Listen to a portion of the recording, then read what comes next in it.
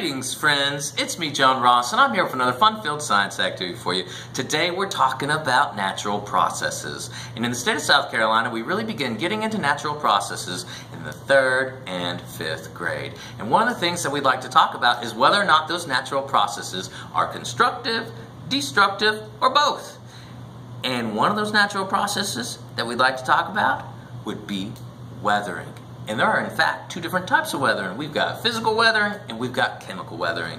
And the intent of this activity is to really highlight chemical weathering. Get your kids to understand what it is, because chemical weathering can be a somewhat abstract concept. So what I like to do is share with my students this railroad spike. And I'll get them to talk about it with their teammates for about 20 or 30 seconds. They'll come back to me and we'll hit on some of those things that they shared. And of course they'll say, oh, some of them might say it's a railroad spike. Some of them might make a connection. Oh, that reminds me of the Transcontinental Railroad. And we rejoice internally. Good job, little Johnny. And we also will likely get, of course, someone tapping into his or her schema and saying, it's rusty. Well, yeah, it's rusty. They probably had their bicycle chain get rusted. I'm sure countless other things that they've come across have been rusty. But what we want our children to understand, that rust is an example of chemical weathering. Well, I want my children, I ask them, well, what caused that railroad spike to get rusty? And hopefully they'll say, well, it got wet. That's true. That is very true. It did get wet. But it was not the water by itself that did it. It was also the oxygen. And when that water and that oxygen react with certain types of rocks as well as man-made objects, then we have oxidation that occurs. And so that's fine and that's dandy, but we want our children to not only hear, see, and discuss, but we want them to do. Hopefully better ensuring that they will more deeply internalize just what chemical weathering is. So let me share with you what we have right here.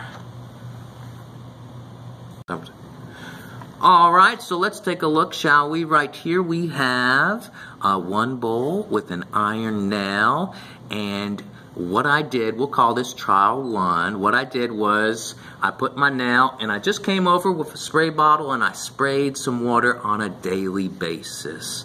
And I wanted this controlled setting to represent that odd or stray nail that gets lost in your yard, and then the morning dew interacts with it on a daily basis. And we can see that it has begun to rust, and this nail has been sitting up in here and getting sprayed on a daily basis for about a week.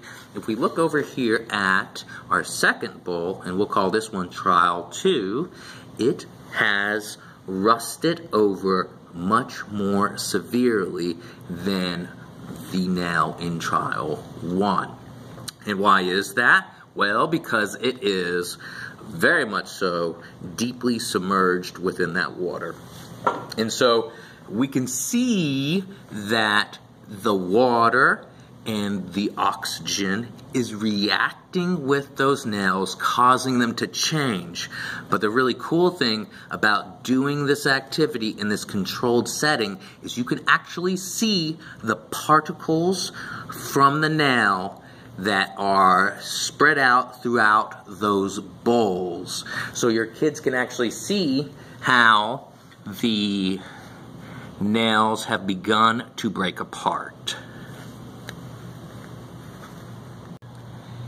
And so these small particles that we have floating within the individual bowls indicate or show that those nails are actually breaking apart. And if it breaks apart, it is therefore destructive.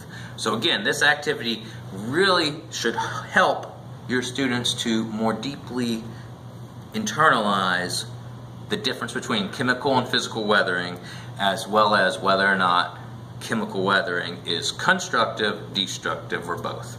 Thank you so much, friends, for tuning in. I look forward to seeing you next time. Have a good one.